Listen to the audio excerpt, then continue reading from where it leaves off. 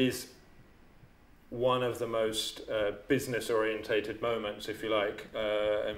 during the London Design Festival, and I think it's important that there is somewhere to go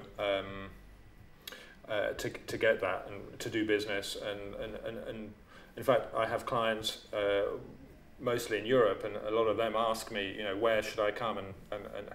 to sell my products, and where should I have a stand, where should I exhibit, and 100% Design should be that location. One of the great advantages of 100% as a show, in comparison with some of the really big shows, is its size, and the fact that it, you know, when it's well put together, you can get around it very quickly, you can find what you need, and it's efficient, as opposed to having to spend several days there. And I think particularly for foreign visitors who want to dip their toe in the British market, but you know, maybe don't want to spend days and days here, it's a really good way of accessing what they need quickly.